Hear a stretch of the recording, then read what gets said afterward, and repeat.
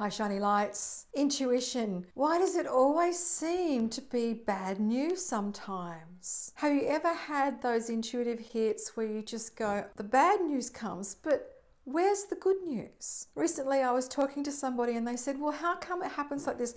What's the good of even being psychic if all you get is the bad news? And she talked about times when she knew her partner was being unfaithful and then they were, and then she knew that she would break up with his friend and they did. And she was getting a little bit despondent. So if this happens to you, keep watching because I'm going to turn it around and make it good news.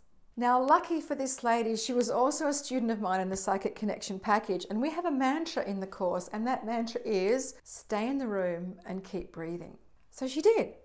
She knew not to panic, not to freak out, not to think, oh, this is too hard, I'm going, and bail.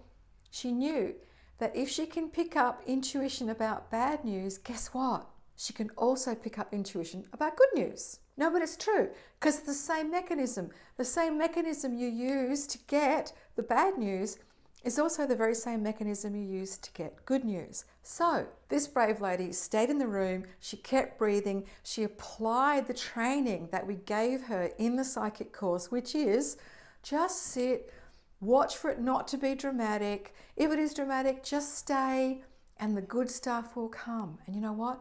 It did. Because psychic ability is a soul function. It's natural. We all have it. But it's what we choose to do with it when it arrives. And the other thing I got her to do was to think about other times when intuition was good news. And as she thought back, she remembered them. And then she said, well, how come I only remember the bad stuff? Here's why. It's part of being human. Believe it or not, humans have this thing in their minds called negative bias. Negative bias is a little bit left over from our caveman days when we are attuned to the saber-toothed tiger, when we're attuned to the T-Rex with its little stubby arms. We're looking for danger because we have to survive. That's also hardwired into us, our very, very tiny reptile limbic brain. We are looking for danger. So now, of course, we know there's no little tiny T-Rex arms coming after us, but a part of us is just wired for that. It's called negative bias.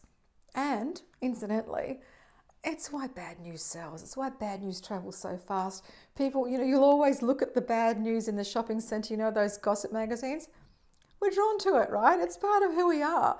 Negative bias is why we will remember the bad stuff before we remember the good stuff. Does it mean that all intuition is bad news? No, it doesn't.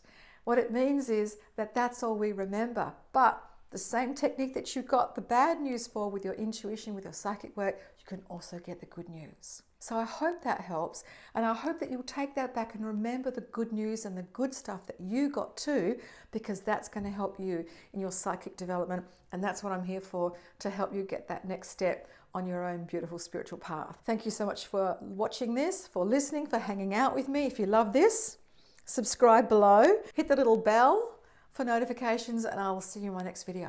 Ciao. Who knew, right?